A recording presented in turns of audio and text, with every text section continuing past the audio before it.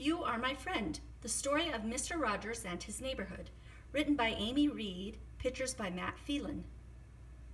A heartwarming picture book that celebrates the work of Mr. Rogers and carries on his legacy of kindness.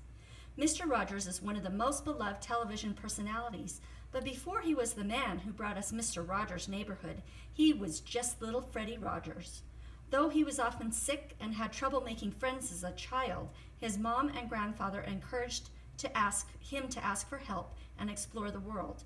With their support, he learned how to better say what he was feeling and see the beauty around him. As he grew up, he realized he could spread the message of compassion, equality, and kindness through television. You Are My Friend is a gentle homage to Fred Rogers and shows how his simple message still resonates with us today. There's no person in the world like you, and I like you just the way you are. This book includes a short biography of Fred's life and a bibliography. This is a work of fiction. The book is an expression of admiration of Fred Rogers, the man and the artist. I love the book. I think anyone who reads it will love it.